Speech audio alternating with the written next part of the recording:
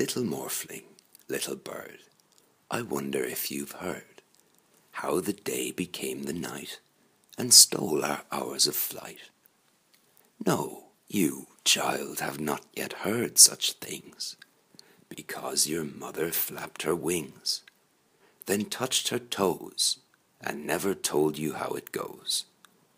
About the greedy sun eating up the clouds, whistling grey, cold, and white out loud. There is no moon, you see, little bird, little Morphling, little dear. So I must make one thing clear, before your arms sprout wings, and that ball of fire tells you things. The sun is just greedy, it gobbles up clouds, and turns grey, cold, and white out loud. Only the truth from me you will hear. There is no moon, little Morphling, little bird, little dear.